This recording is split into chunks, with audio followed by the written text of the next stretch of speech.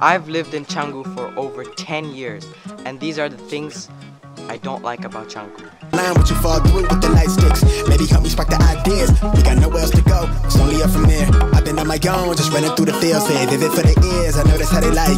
Yeah, I fantasize. Tell me that it's real when it's all said and done. I said it how I feel it. I let them hear the fear of a. I don't hate Canggu. Canggu's my home. I love Canggu. This is just the things that people don't mention about Canggu. They say Bali, Canggu's the best place in the world, but the thing is they don't mention the bad things about Canggu. Canggu's a great place. I don't hate Canggu. Just to clear things up, I'll be making a video about why you should live in Canggu, or like why is Canggu a great place to be in. So here are the reasons why. Stay tuned. The traffic is really bad. Obviously, with the crowd comes the traffic. In Canggu especially, it gets really crowded, so it comes with the traffic. Right now I'm going on the motorbike, so we'll see the traffic. And the thing is, because we're in Corona right now, there's not a lot of traffic. Like, considering it's still pretty crowded, it doesn't get as, like, you don't get too much traffic. Usually it's really bad, like, not Corona wise, but it still gets bad. So right now I'm just packing my stuff. We're gonna go and I'll show you the traffic.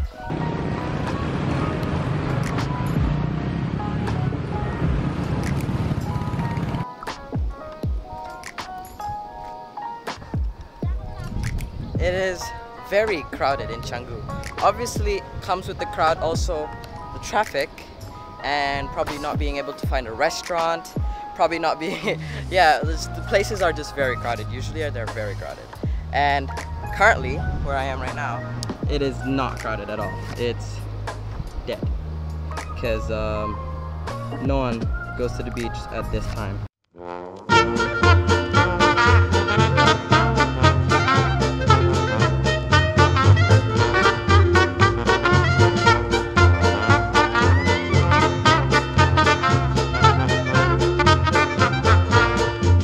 And also over here, it's not as culture in Canggu, especially around here, because there's just not a lot of culture to suck in, you know. Surely you can see probably the normal Bali stuff like the Chanang, the Hindu culture, the Buddhist culture, all the other religion cultures, and over here it's not as culture-y. You can't feel the full Bali experience like with the events or the massive puras that they have here. But the thing is, we don't have that here, so, and it's probably very windy audio since I don't have a dead cat. So I was just talking to these guys. When I mean it's crowded, I asked them prime hours, weekends, how many people do you think is around in this bar up here? He said weekends up to 300 people. 300 people. This is Corona. When I mean it's crowded, it is fucking crowded. It's off the charts. 300 people, weekends on Sunset is ridiculous. So that's another reason why I'm saying Canggu is pretty crowded. It's very windy here, so you probably can't hear me right, but the beach isn't as nice as other beaches in Bali. As you can see, there's a lot of rip. The waves are big.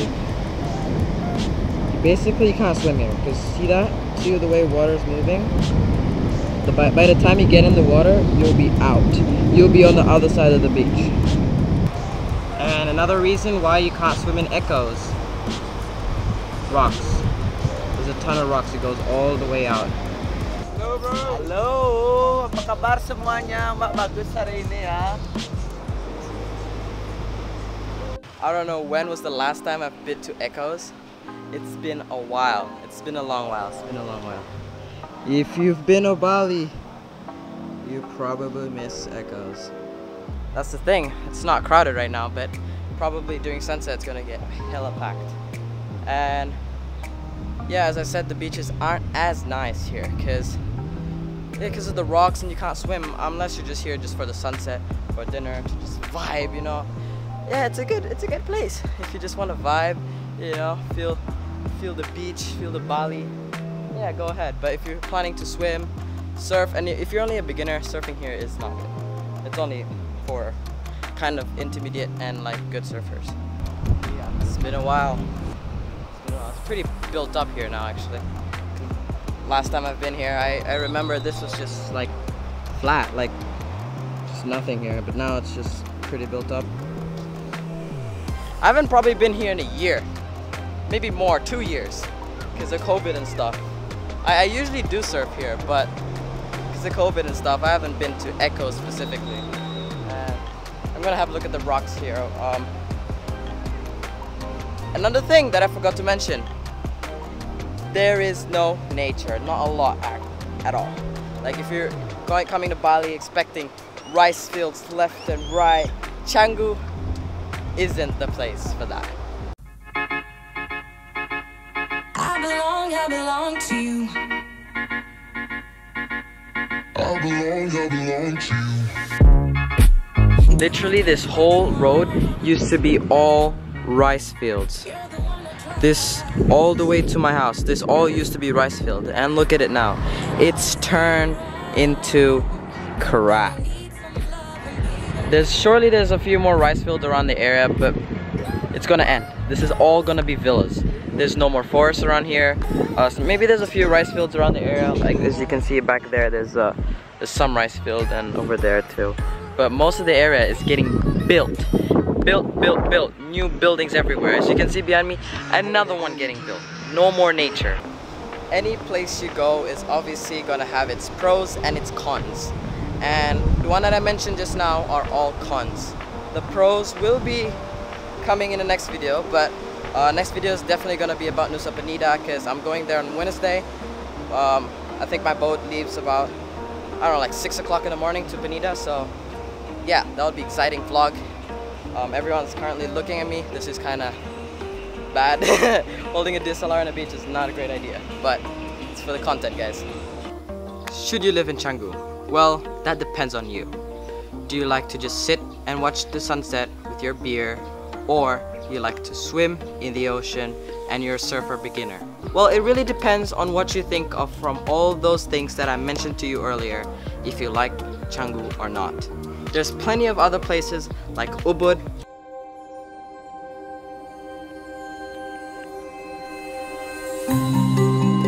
Gianyar, the north of Bali, Denpasar, and other places like Nusa Dua, Uluwatus, and the list goes on. That's all up to you. And once again, I have no hate against Canggu. I love Canggu. Canggu's my home and forever will be. Those are the things that people just don't mention about Canggu.